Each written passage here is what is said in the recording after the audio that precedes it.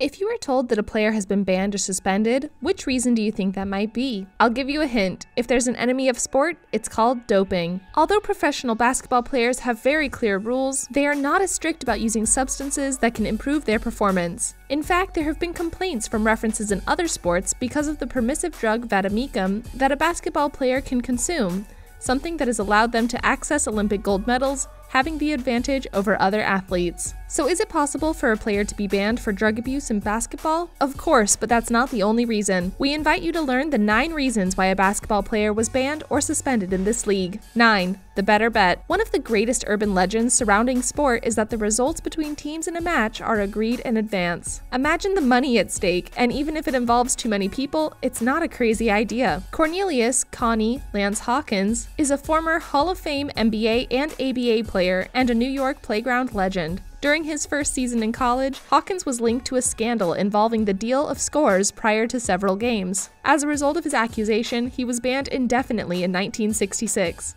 Sometime later, the player filed a lawsuit against the NBA of monopoly, claiming that he was unfairly excluded when there was no real evidence linking him to the scandal. In 1969, the NBA settled the lawsuit with Hawkins, paying him financial compensation and lifting his punishment. The lack of evidence could not convict him, but neither did the embarrassing suspension, and distrust of his fans could clean his reputation. 8. Go to the corner because fighting. Matches are duels in themselves. They are competitions that measure the ability and talent of the participating teams, and whoever wins the game is supposed to be the best. But for some, the best is the one who can kick his opponent's butt until they ask for the countdown. Maybe in other sports like hockey, that's part of the show, but in basketball, we don't think so. Meta World Peace was known as Ron Artest before he legally changed his name. On November 20th, 2004, Artest was sanctioned indefinitely by David Stern for his involvement in the Pistons-Pacers fight. The next day, the length of his suspension was determined, which would last for the rest of the season. It was a sanction that totaled 86 games, 73 regular season, and 13 playoffs. Fortunately, Peace was able to continue his career in the sport and is now a player development coach for the South Bay Lakers G League team. Apparently, Peace has finally come into his life. 7. Under threat.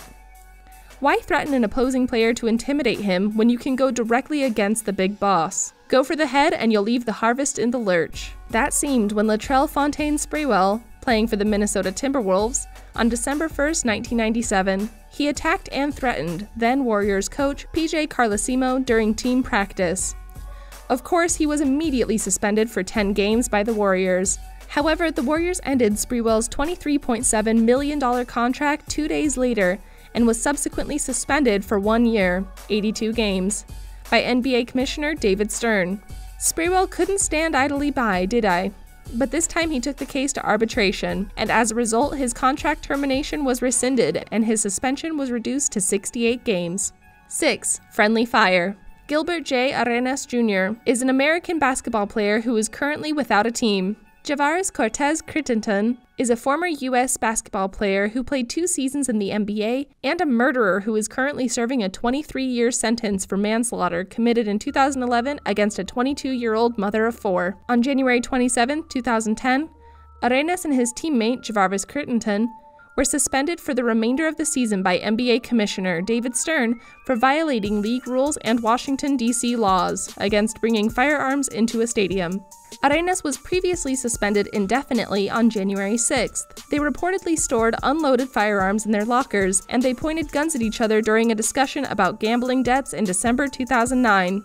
Crittenden and teammate Gilbert Arenas were suspended for the rest of the season by NBA Commissioner David Stern for violating NBA rules and Washington, D.C. laws against bringing firearms into a stadium. Any possible excuse or explanation for why Gilbert Arenas, loaded or not loaded, would have guns in a locker room in the NBA? Well, I think it's bad discretion, and it shows just probably a lack of immaturity on Gilbert's part more than anything else. I think he has an idea about how he said it. The reason he had it there was to take it away from the home. But I think it's just bad judgment, and being very immature. 5. Dennis against the media. We have already talked about Dennis the Menace in other videos thanks to his participation in films and advertisements. Rodman always made a name for himself. He could have done it even without dyeing his hair. In his favor, we must say that the camera loves him, so we do not understand why he decided to kick one of his operators. On January 15, 1997, Rodman kicked cameraman Eugene Amos in his testicles after tripping over him during an NBA game against the Minnesota Timberwolves. Several days later, he was fined $25,000 and suspended for 11 games. It could have been the fastest pass from basketball to football by a professional without ever leaving the court. Wait a minute, you got here and haven't subscribed to the channel yet?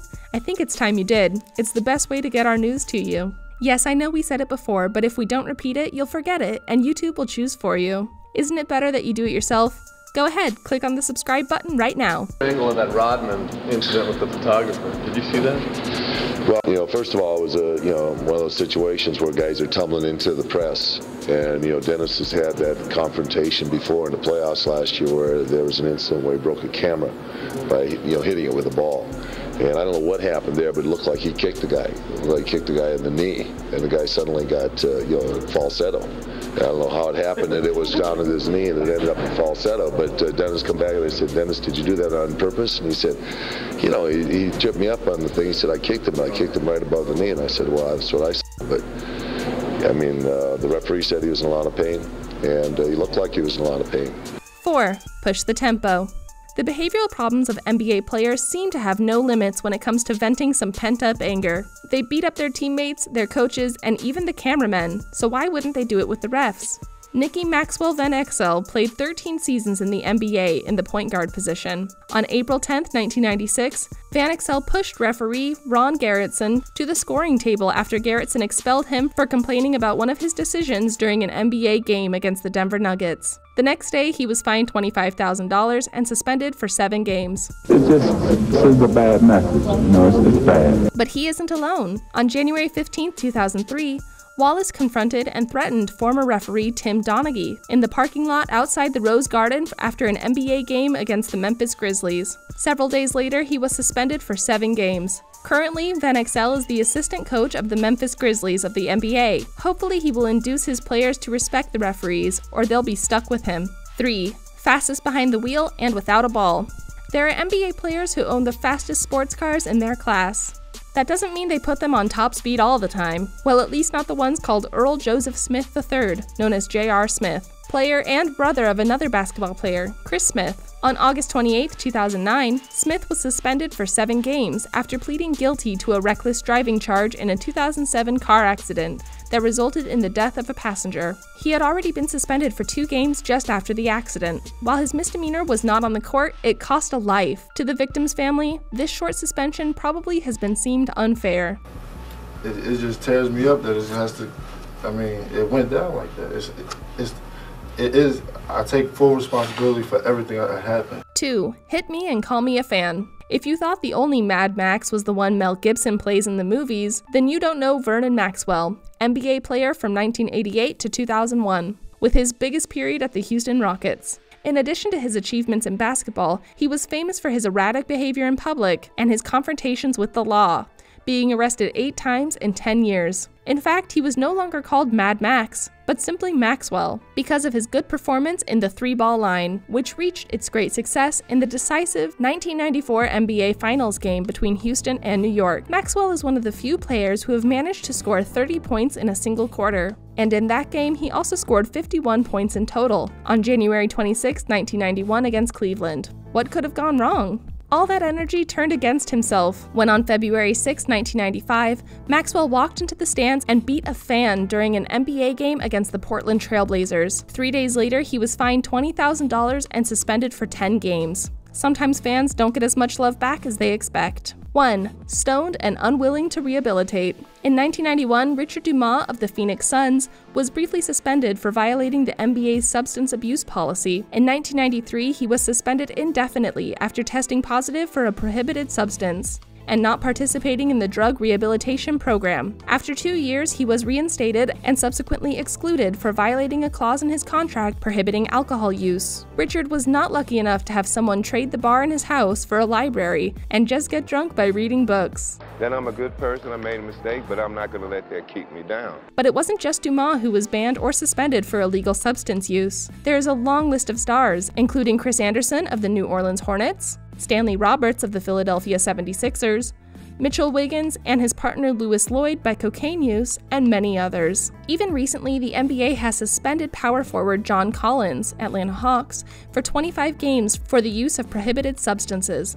Those who say that success is a very powerful drug know that it has a lot of competition. So how was the video? Was it to your liking?